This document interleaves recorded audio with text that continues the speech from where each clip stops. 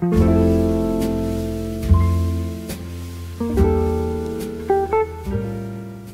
haven't talked to you guys in a while. Hey guys, welcome back to my channel. So today I'm gonna be filming a chit chatty get ready with me, answering some of your guys' questions on Instagram. I feel like I haven't sat down and just talked to you guys or just updated with many things. I just haven't felt connected to you guys, whatever that means. Here I am today, update you with my life. So I hope you guys enjoy, and let's get started. Starting off with primer. This is from Laura Mercier. It has SPF in it, so I'm not gonna use any sunscreen with it. I always I hate applying sunscreen before makeup because it's so oily and it just doesn't blend very well. But SPF is crucial. It fights skin cancer and aging. Yeah. Today I'm meeting a friend who's visiting from Spain. We're going to Notting Hill, so I'm just gonna get ready for that. We're gonna start off with some life questions. How has life been treating you lately? I hope you're doing okay. Love you. I love you too. Thank you so much for the question and for asking about my life. Life has been very good. I'm not gonna lie, I've had the major changes this past year compared to last year. So I switched, I guess, my focus in my career. As many of you have seen on my Instagram, I've been more active there rather than on YouTube.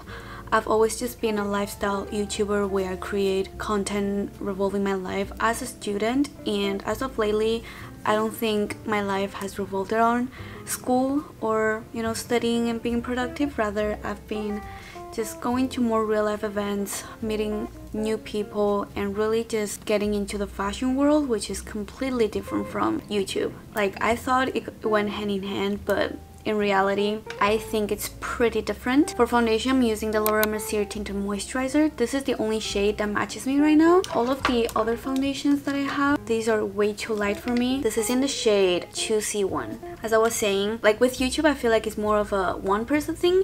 You know, I just film my videos, edit them. I did have a manager that really specialized in YouTube brand sponsorships. From last year, I switched of agency. Now I have a manager who you guys must have seen in my vlogs. I love her. We are really close. We're not only, you know, work relationship, I guess, colleagues, well, if you want to call it like that, but we're also really good friends, and it's just been really nice to work with her. She has helped me a lot to get into fashion weeks and fashion events, building relationships with the top brands that I've been working with, like Dior, Chanel. And yeah, if you guys have been following me for a while, you guys know that this is what I've been wanting to do for a really long time. I've always said that I want to tap into the fashion industry, and definitely a lot of room to improve and grow, which I'm really excited for. And I think it's just great to see how much I've changed. Not only the way I dress, but also the content I've been putting out and just as a person. Yeah, it hasn't been easy though. Definitely a lot of imposter syndrome because there's so many beautiful people out there that dresses beautifully, and it's hard to not compare yourself to them. I'm getting there. And also I'm just very lucky to be surrounded with people that have been really supportive and have believed in me. So it has just made the journey a lot better in that sense. But yeah, that's my life currently. I've just been working for fashion and just being relevant. Other than that, uni is happening soon. I start uni in 2 weeks time. I'm actually quite excited for this last year because I think the modules are a bit better than last year, because last year I did not enjoy any of the courses. But I have luxury management next year, so I'm very excited for that. I think I'll learn a lot within the fashion industry. I'm also going to Milan and Paris in a week for fashion week, so I'm very excited. Very exciting things. So follow me on Instagram to follow my real-time, I guess, story or updates. Otherwise, I'll see you guys on YouTube here with vlogs. My skin has been pretty bad, but now that I'm back home eating healthier, it's getting cleared up, so very glad about that. My beauty blender is disgusting. I don't really wash it, so are my brushes, my makeup brushes. That's something I need to get done as well. Now I'm taking the YSL Touche Eclat. This concealer is not really good at coverage, but it's great to brighten up the face. Also, if you guys are wondering what is this sticker, that's a nicotine patch because your girl just recently got an implant surgery. I think I briefly talked about it in one of my videos, but I have this genetic condition where I lack teeth in my mouth, and some of the teeth that I have are baby teeth.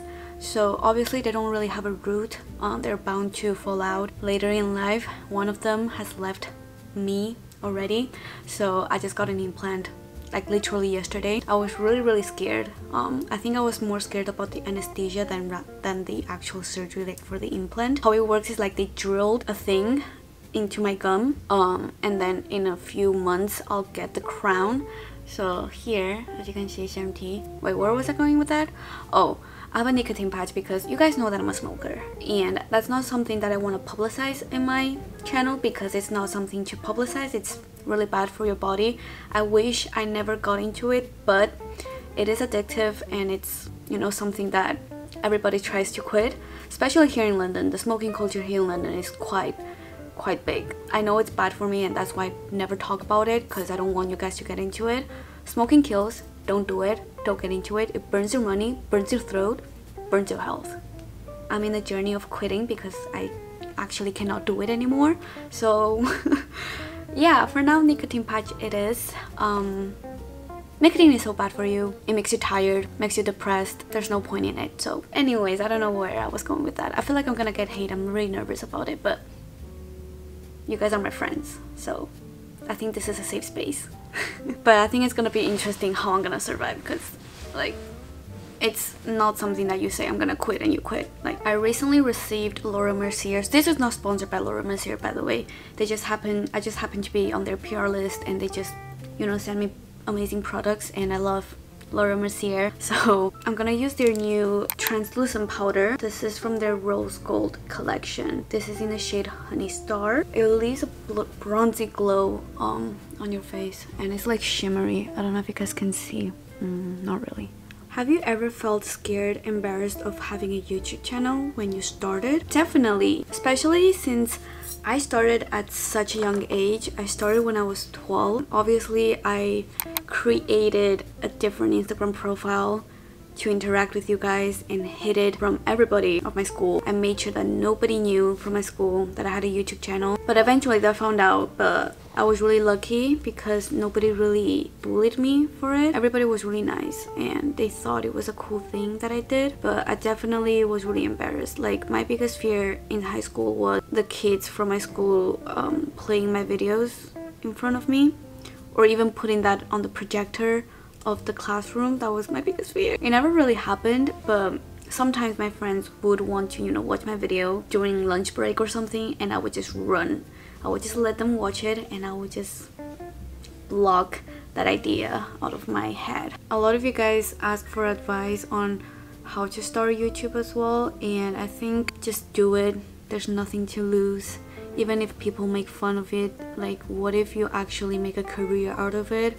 Then who's making fun of who at the end of the day? You know what I mean? Yeah, if it's something that you are really passionate about, I think just do it. Like, it's not worth it to give up your dreams for like the laughs of some people that you probably won't ever speak to ever again after you're out of high school. Someone asked, what's your MBTI? Let me see, because I never remember my MBTI. My results are saved. I am a turbulent architect, INTJT. I am 62% introverted, which is very true. I think I might be a bit more introverted than that. Some people get really surprised though, because they think I'm pretty outgoing. I do meet a lot of new people, and I can talk to strangers quite easily. I wouldn't say easily, but when it comes to strangers, it's like I have less pressure because it's kind of like a fresh new start, so I can just act however I feel, and if we just don't vibe, then we just stop talking to each other. Like, it's not that big of a deal. But I am introverted in the sense that I require a lot of personal space, and I sometimes, you know, I get drained from social situations, and I need a lot of time by myself in order to, you know, recharge my social battery. In big group situations, like social situations with multiple people, I tend to be the quieter person. I really like listening. I'm not a huge talker, which is why it makes sense for me to make YouTube videos, because I can talk for so long in front of this camera. When it comes to real life with people, I'm more of a listener.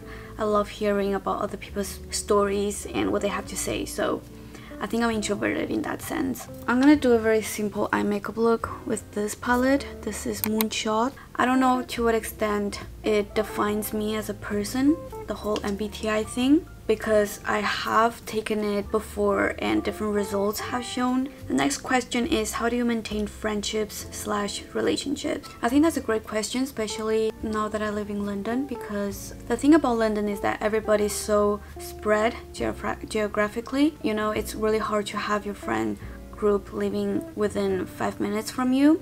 I'm very lucky, my best friend lives right next to me, so I see her every single day. But definitely in order to keep up relationships, you have to make an extra effort. Here in London, you have to make plans, you have to commit to plans, and there's always gonna be someone that's the organizee. Yeah, like living in a big city, you can get lonely quite easily.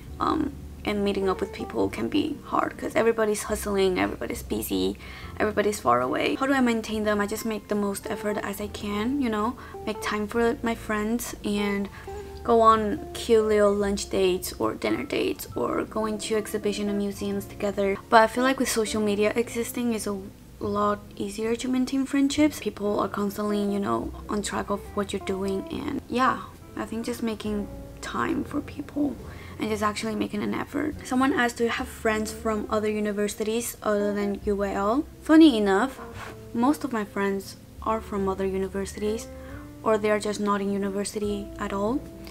I don't really go into campus that often, so I don't really have any friends from my course, I'd say. And my closest friends I've met via Instagram or partying. Hello!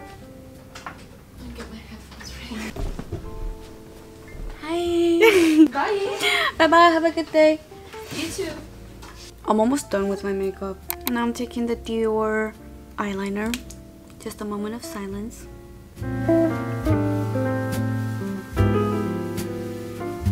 You guys are asking a lot about my university, like how do I balance uni, fun, and work? Am I still in university? I am still in university. I'm on my 3rd year. How do I balance everything? I have no clue, honestly. I think I just don't balance it. I just wing it in life. I don't know half of the things that I'm doing. Like, I'm very confused as to what I'm doing with my life. Luckily, my job is combined with fun. I'm the type of person that for me, fun is work. I love working and it gives me happiness and joy. So whenever I have free time, I just work. And with uni, my course is quite easy and it doesn't require much of an effort. That's the thing about UAL. I think most of the courses there, it allows you to do other things on the side, which is really important in the fashion industry because you learn the most by actually working and gaining experience. I just make sure I go through my lectures. It's been helpful because most of them are now recorded so I can go back and watch them. But to be honest with you, like, my course doesn't require studying at all.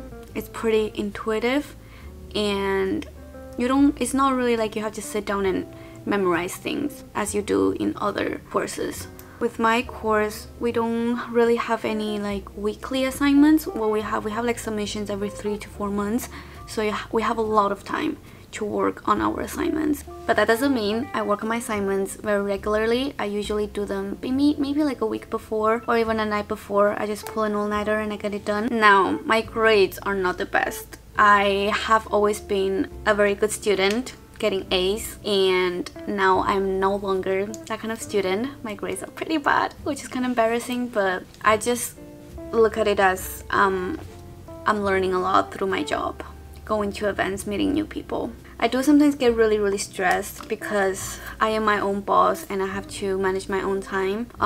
It was last year, I think the hardest thing for me was to wake up in time. I used to wake up like at 10 a.m.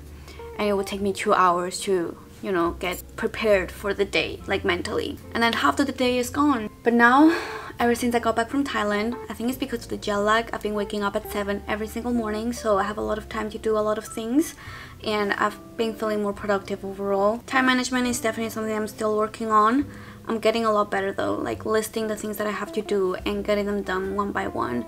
It's just been really helpful. I think that's the eyes. Oh, I've been getting eyelash extensions. I think it's been like, I've been getting them since March. and I love them. Now I'm taking the Dior contour palette. I love this thing. I've been using it for years now.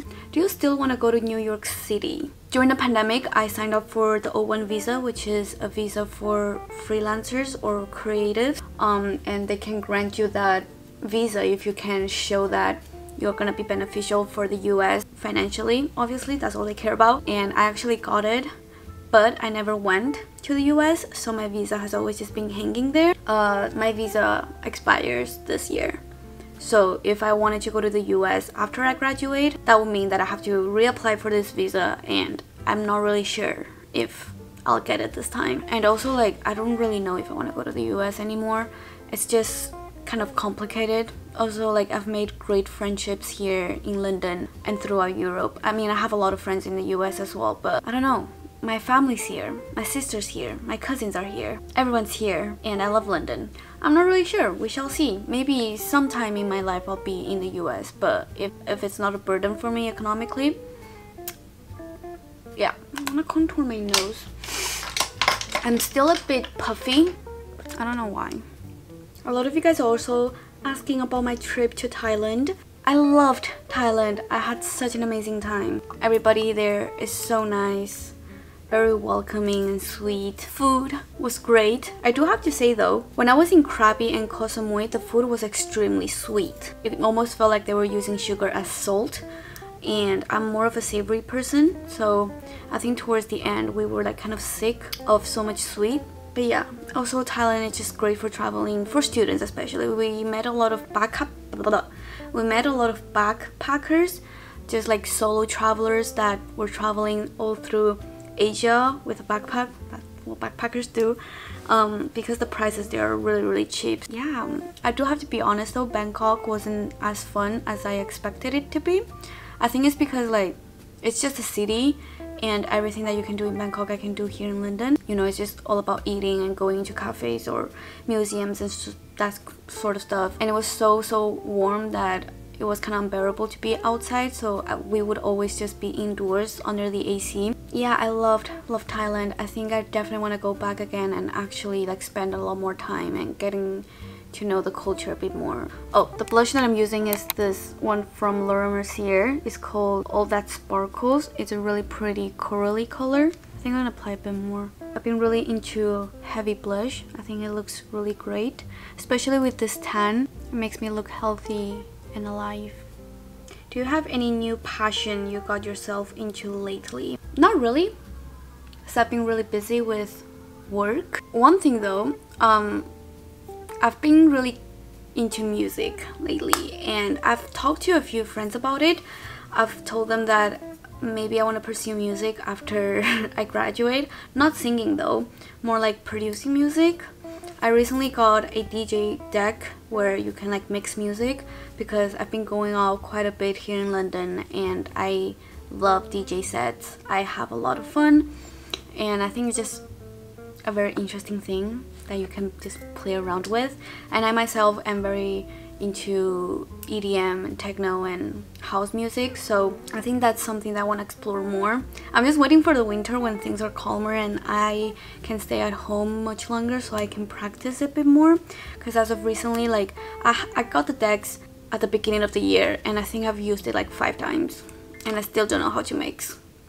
People say it's easy, but I find it quite hard. I think I'm just not confident enough to like just play around with it, but that is something that I want to get into. I'm gonna use this setting spray. This is the Uni setting spray. Lipstick. I think I'm just gonna go for my go-to lipstick by Dior. I love this lipstick. Look at how much I've used it. Like, that's so funny. Anyways, this is in the shade 200. It's the perfect nude color. Ding! Well, guys, it was great chatting with you all and just catching up. There's still a lot of things I guess I haven't shared with you guys, but I'm gonna make separate videos for that. For example, my hair care routine. It looks really healthy.